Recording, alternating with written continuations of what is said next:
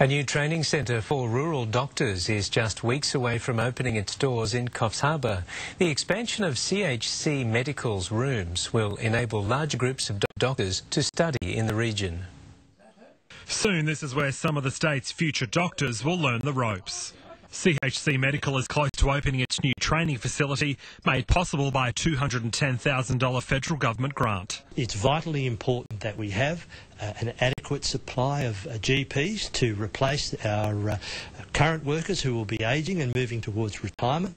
Minister for Rural Health Fiona Nash today toured the site, which will soon see medical students putting theory into practice and assessing patients in the centre's training rooms.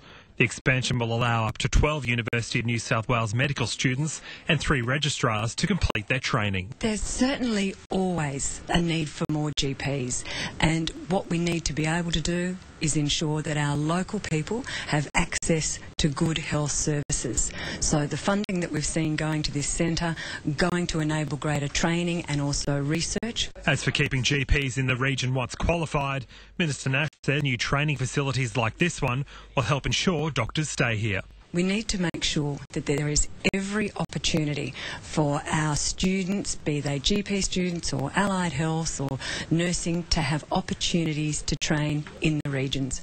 The training centre will open in the coming weeks. Brendan Smith, NBN News.